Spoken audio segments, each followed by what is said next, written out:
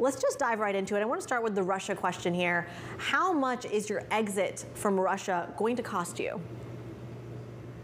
Well, it's more complicated than anyone could think to exit Russia. If you try to, match the expectations or meet the expectations of a various stakeholders group, you have any employees, you have shareholders, you have governmental institutions, regulators, etc. It's really a pretty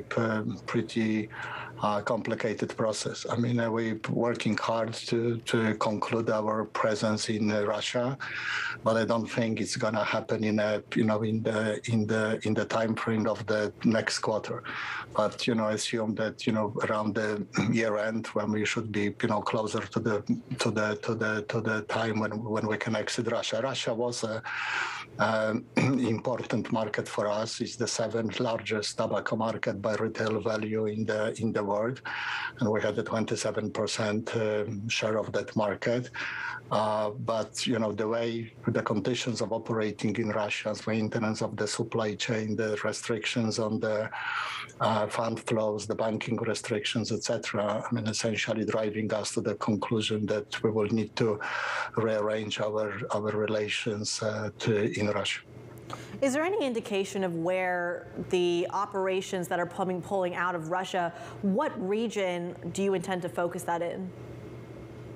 Well, we have excellent growth in Asia. We have excellent growth in Europe. And as you just mentioned, I mean, with acquisition of Swedish Match, we're also opening our access to the US, which is a very attractive market for us. We have no presence today in the US. So we have plenty of the growth opportunities as I said, in Asia, in the European Union region, and hopefully soon also in the US. So it's not that much of an issue of the future growth potential which we have in front of us, but obviously, the whole investment which we have made in Russia so far, I mean, I somehow, it's sad that you need to leave that much of a hard work behind you. Let's talk about some deal news here. $16 billion deal in the works to buy Swedish Match, but at the same time, you have Elliott Activist Management looking to potentially block that deal. They are building a stake in your shares. How concerned are you about the viability of that deal, given how opposed Elliott is to it? Well, obviously, to conclude the deal, we need the Swedish Match shareholders' acceptance, but I believe that the 106 Swedish krona offer, which at the time when we placed the offer represents, 40% premium to at that time share price of Swedish Match, is a very good and a very very fair offer. So I remained optimistic that we'll be able to conclude the transaction at that price. Is there any other deals that you're looking at in case that deal isn't able to go through? I mean, we always, remain very open how we allocate the capital, especially, with regards to some strategic opportunities which will enhance our geographical presence or our, internal capability. Swedish Match is squarely fitting into both the geographical presence and expanding our portfolio of smoke-free product. As you know, our aspiration is to, by 2025 to be predominantly smoke-free product. We're on the great path organically to do it. Swedish Match obviously can accelerate our smoke-free journey. Well, let's talk more about the supply chain issues. It's something I feel like has perhaps in the recent months fell by the wayside a little bit. But I'm curious specifically about issues when it comes to semiconductors for your heated tobacco devices. Where are you getting them from, and what problems are you facing?